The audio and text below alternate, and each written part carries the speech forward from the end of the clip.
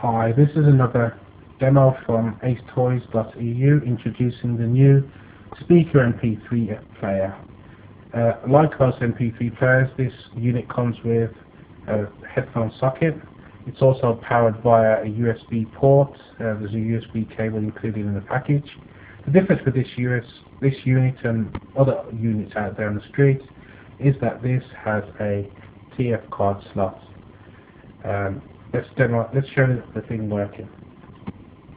Switch it on. There's a red light in the center.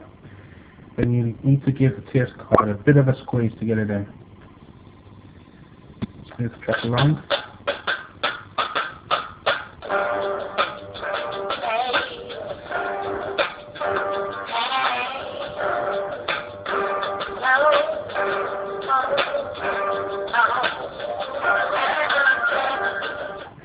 You've got the normal buttons where they normally are.